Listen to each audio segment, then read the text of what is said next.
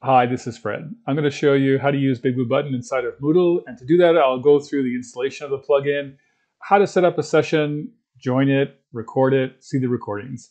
You can skip over this part if you've already got it installed, but it'll only take us a moment to install it.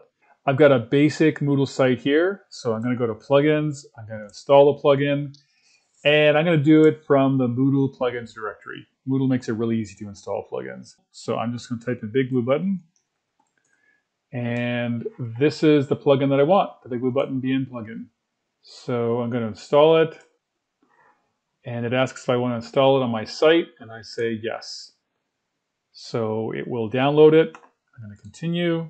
This is all basic installation for a plugin. I'm going to continue, and I'm going to upgrade the Moodle database.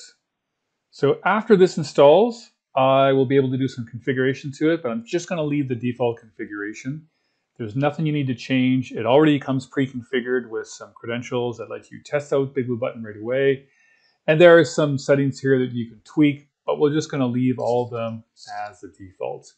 Maybe the only one you want to look at is if in your course or in your Moodle site you have different roles that you want to map into a moderator, you can do that. But let's save changes and let's get into a course. All right, so I have created a simple course. Again, this is a very blank Moodle site, and I'm going to turn the editing on, and I'm going to add an activity or resource. So as an instructor, to add BigBlueButton, I just click here and add it, and it now gives me an activity, and all I really have to do is give it a name. I'll say evening classes. I'm not going to make any other changes. We'll come back in a moment and we'll see what's there. I'm going to save and display. If I click on it, I can join the session. Or as a teacher, when I go in, I become a moderator in BigBlueButton. So I'm going to join the audio, allow. So echo test, hello. There's no software to install. You are currently the only person in this conference. BigBlueButton runs with inside the browser. And it's pure HTML5 app, Mac, Unix, PC, Chromebook, mobile devices as well. Probably the first thing you want to do is let's actually start recording this. Okay, and I'm going to upload a presentation. And we just held an online conference, BigBlueButton World, so I'm going to upload that conference. So while that's uploading the background, show you a quick few features. BigBlueButton has shared notes so students can collaborate. This is some shared notes. I have public chat. I can chat, hi everyone.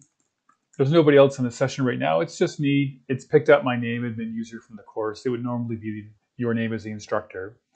And in the BigBlueButton interface, I can advance through the slides. All the students would see this. I'm going to share my webcam. So it's got all the core capabilities. Sharing of audio, video, slides, chat, desktop. I can do a poll. So for example, let's say when I do like an ABCD poll, that looks pretty good. I'll start it. There's nobody responding to it, but that's okay. And I'll publish the poll results and you'd see them there.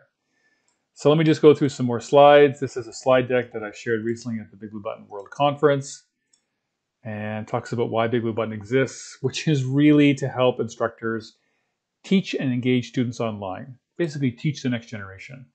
And this one here, UNESCO, talks about sustainability goals. Underlying many of them is access to high quality education. That's what BigBlueButton provides. All right, so let's say this was our presentation or our lecture. I'm going to end the meeting. I'm going to end, and we're going to go back to class. So in a moment, the recording will become available for this. And while we're waiting for that, I'm just going to go back and let's take a look at the settings that I said I would give you a quick look at.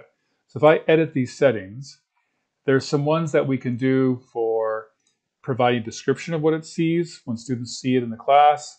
This is the link to our evening classes. And you can display the description on the course page, and I can send notifications if I want to tell students that the plugin settings have updated. Inside the activity session, I can actually set a welcome message for BigBlueButton. This is a 3-hour session. And I can have that students cannot join this session until I, as instructor, start it. And it has wait for moderator because when I go into BigBlueButton, I go in as a moderator. You may have other users that you want to have come in. So I can map a particular user, or I can map a particular role. And I could say, well, I want all teachers, let's pick something else. I want all not editing teachers to be enrolled as moderator. This was actually settable in the global settings, but here you can customize it for each course. I can schedule it in the calendar. There's a common module setting, so if I had groups defined, the users would go into each of their groups. This is different than breakout rooms in BigBlueButton. This is supporting the groups inside of Moodle. I can restrict access to it, have some basic activity completion, I can tag it, and competencies. So pretty much all the basic integration capabilities you'd expect. And I'm going to save and display. I'm going to go back. And while we were waiting, that presentation processed. So I'm going to show you, you have some buttons here. I can lock it so that nobody can access that link if I click on it to view it. And I can also hide it so that nobody sees it except I do. But we'll leave this as the default. So let's go take a look. This is the recording I just did. If I play it, okay, and I'm going to upload a presentation. It starts playing, and I can scrub anywhere in the recording I want. So you'd see them there. Okay. So let me. And I can also see the shared notes here as well. So I can go back and forth to shared notes and share chat.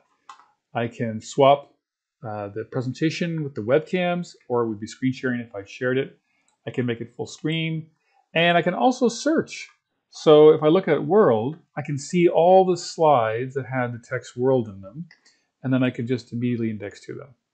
So we try to make it really easy for students to navigate through the presentation as well. And you can also choose its playback speed as well. When you're done viewing, just go back, and you'll be back inside of Moodle. So that's a quick overview of how to install the plugin, how to add it to a course, a little bit about how to use BigBlueButton, and how to view the recordings. There's lots of information available online to help you use BigBlueButton. If I go into BigBlueButton itself, I have upper right-hand corner, I have help. So that'll take you to a page at the BigBlueButton.org website with tutorials, videos, give you an overview of how to use the product, and there's also a knowledge base as well. So you can see how to use BigBlueButton, and we've included lots of stuff of how to use it inside of Moodle. Thanks for watching the plugin overview for BigBlueButton. Go try it out on your website and get your students engaged in online classes.